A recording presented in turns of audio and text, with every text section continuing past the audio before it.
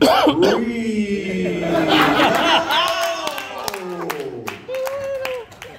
I'm going to give you a moment to just process that amazing transformation that just happened here. As I walk down into let me just give these a quick little shuffle like that, and then I'd like you to cut the cheese. I mean, cut the cards. That's good. And take the top one. That'll be your card. Look at it. Show it to everybody. Remember it. You'll see it as it goes past your eyes. And now milk in this world is so sparky.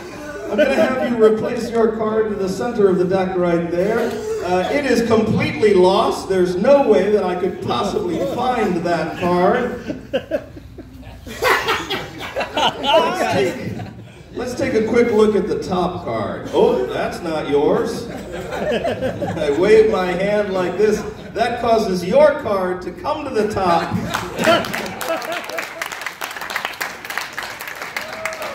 Praise cheeses, it's Sparky's card. Sparky, what I'm going to have you do is to very carefully remove the plastic coating from the card. Try not to tear the card in any way. And of course, while you do that, I will entertain everyone with some classic card manipulation. Oh my God.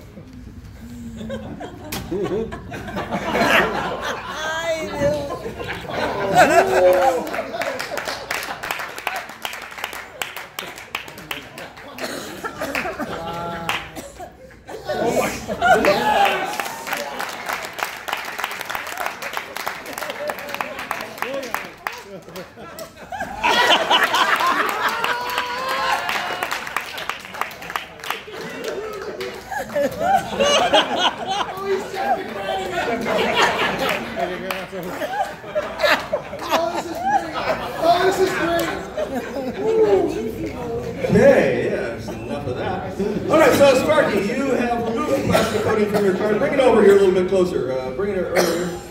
Yeah, I'll take the plastic part. What I'd like you to do is to mark the card by taking a bite out of the corner of the card. You know, a good size bite so they can see it from a distance. That's perfect, just like that.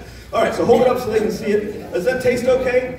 You could probably eat the plastic and it would taste about the same. Yeah. Actually, I wasn't really sure. You're not lactose intolerant, are you?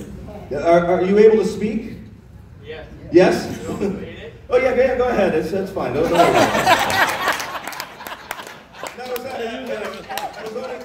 I was only asking about it because I found this stuff out in the alley. I wasn't really sure how long it was sitting there, and I'm just making this up as I go along. Okay, so here's what's going to happen.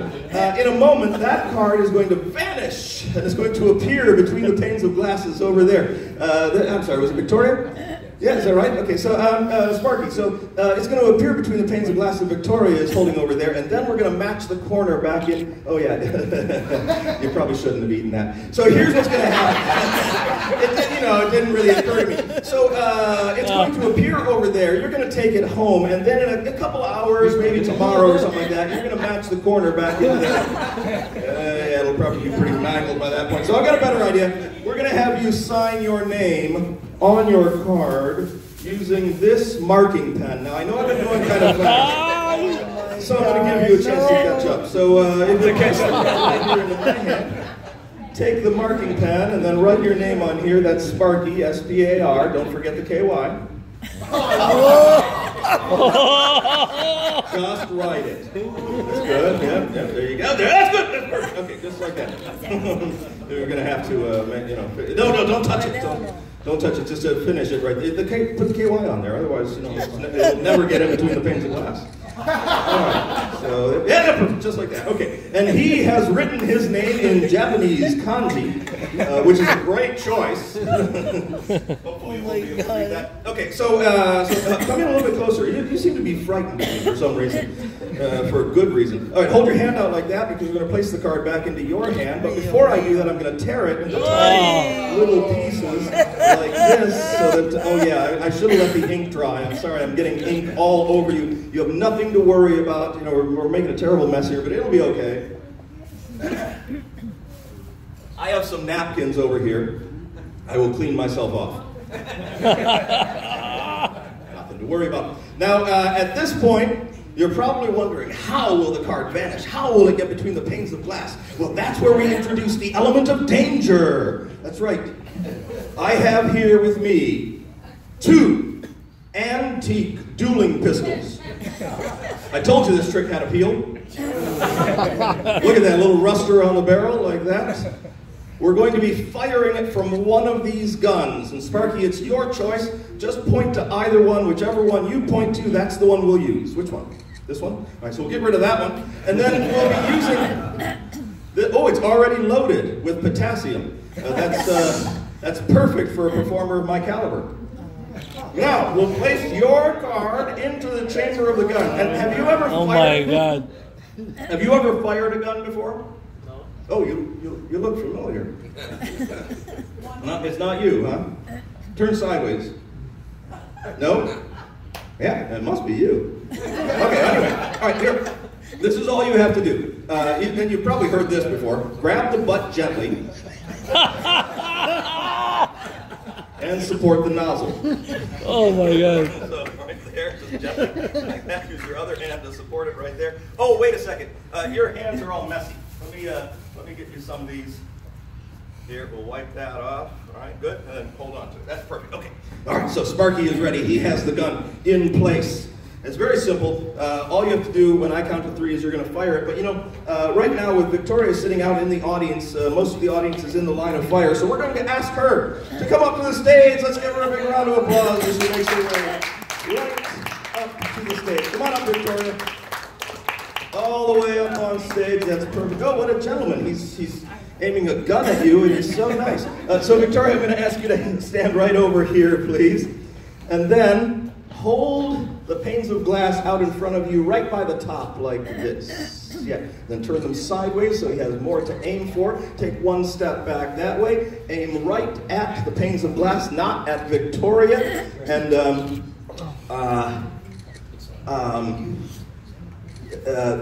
this is silly.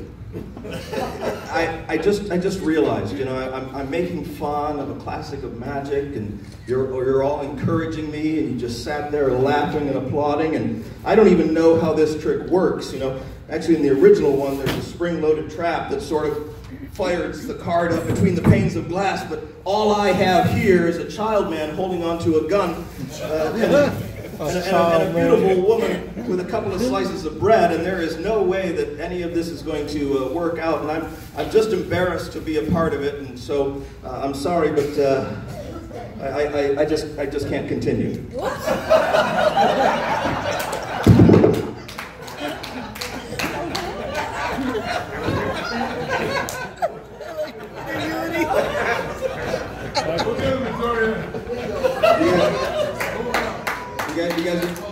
You guys are still here? Because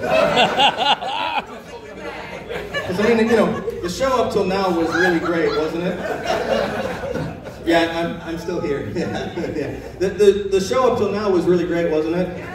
We can have a big round of applause for Mago Andy, who was fantastic. Yeah. Danny H, great, very entertaining. Sound was run by Rick. He did a fantastic job. And have a great job for the rest of the staff that helped out organizing this whole convention. All of the people who brought things to sell here, all of the people that were at the flea market, they were fantastic. Yeah. You guys, you know, honestly, I can say this without reservation. You are the best audience of the night. So give yourselves a round of applause for that. Yeah. And you know, I'll tell you what, I feel bad that I did this. It's embarrassing, isn't it? So maybe we should resort to real magic, because... Oh, I've got an idea. Okay, don't listen to this. All right, here's what's going to happen. I'm going to count to 3. When I say 3, I want everybody to yell bang as loud as you possibly can, and we're going to convince Sparky that it's a real gun. Look at him, it'll be easy. I told you not to, don't point that at me. I told you not to listen. It's your own fault for listening. So that's what we're going to do. I'm going to duck back here, okay? You aim, all right? When I count to 3, you'll squeeze the trigger. You're going to hear the gun fire. And then that card will go Swiss right through the air. And Victoria, yeah, you got it.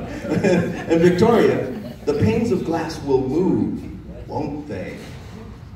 Oh, don't do it yet. Don't do it yet. Here we go. I know what you're thinking. This better be Gouda.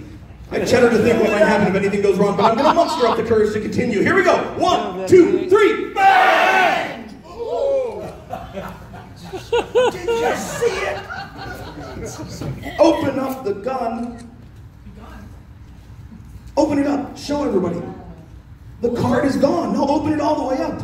They want to see there's no card anywhere inside the gun.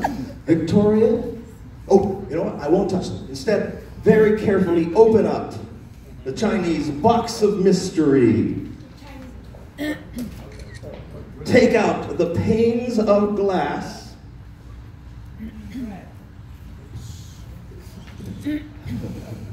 And hand them to me. And look, here between them, it's Sparky's signed card. There's his signature. There's the card. It's missing the teeth marks. Sparky, smile real big. It matches exactly. There you go. Take that with that. Give him this. That'll preserve it for you. Who said there's no such thing as a free lunch? Big round of applause for him. Victoria, you stick around with me. You get the heck out of here. The most magical thing that happened, but I was so young at the time, it really did seem like magic to me. My mother and I were sitting on the back porch of my family's house. The full moon was just rising up over the horizon, and I still remember it. I was so amazed. It's the first time I got to see the full moon. And my mom told me that the moon and the stars and all of the planets have magical properties, and I still believe that to this day. Now, using this napkin, I'm going to show you a picture of the full moon, to see how magical it is. But to make it more entertaining for you and a bit more challenging for me, I'm going to try to make a perfect circle with one tear. A single tear to make a perfect circle, just like this. I will need your help, so come in just a little bit closer here. I'm going to have you pinch these pieces before I tear them off. So just pinch right there. And you can see how they're still connected, yes? So we'll take those right out of the center. You hold on to those, and I'll see how well I've done over here to see if I made a picture of the full moon. Oh, that is not bad. That is not bad at all. Yep. Victoria, do you see the man in the moon? That's me. Now, as I said, the moon was just rising up over the horizon. And I looked to the right, and there was the first star just kind of twinkling into view. And my mom had said that the moon and the stars and all of the planets have magical properties. So I asked her, what about that first star? She told me it's the most magical of all. If you make a wish on it, your wish comes true. And there's a poem that you probably know. It goes like this. Starlight, star bright, first star I see tonight. I wish I may, I wish I might, have this wish I wish tonight. And I wished that I could do magic. And my wish came true. But you know, I was so young at the time, it didn't occur to me that there's something that I should have wished for. And if you let me see that circle, I'll show you what I should have wished for. You see, I should have wished to be just like that star. Because then, I could give people whatever they wish. And I'll give you this, so you may have whatever you wish. Thank you so much. Big round of applause for this. Beverage, it's a Coca-Cola. So, you know, the kids can stay and watch if they want to watch me drink Coca-Cola, which is fascinating, because it never happens. But I also have an unusual way of doing this, so you might be interested in it. I'm kind of like James Bond in this respect. You see, James Bond likes his martinis shaken, not stirred, right? I prefer my beverages passed, not poured. Looks like this.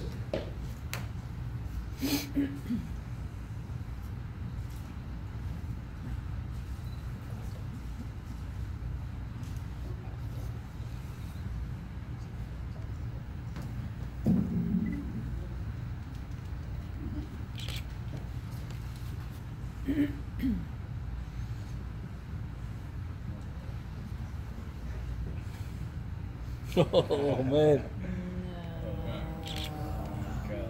Come on. Oh, my God.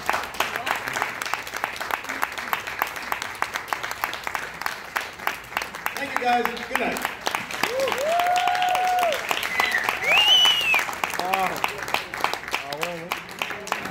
One more time for Dan Harlan, ladies and gentlemen. Go on out there and big round of applause, please.